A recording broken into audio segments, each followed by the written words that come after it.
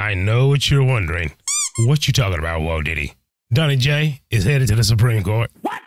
Can't wait to tell you about it. Come on. From CBS News, Trump's ballot eligibility is headed to Supreme Court. Here's what to know about Thursday, which is tomorrow's epic event. News, the Supreme Court revealing a short time ago it is taking up a case that could alter the course of this year's presidential election. Late this afternoon, the nation's highest court agreed to decide whether former President Donald Trump is ineligible to be on Colorado's primary ballot because he engaged in an insurrection to overturn the 2020 election.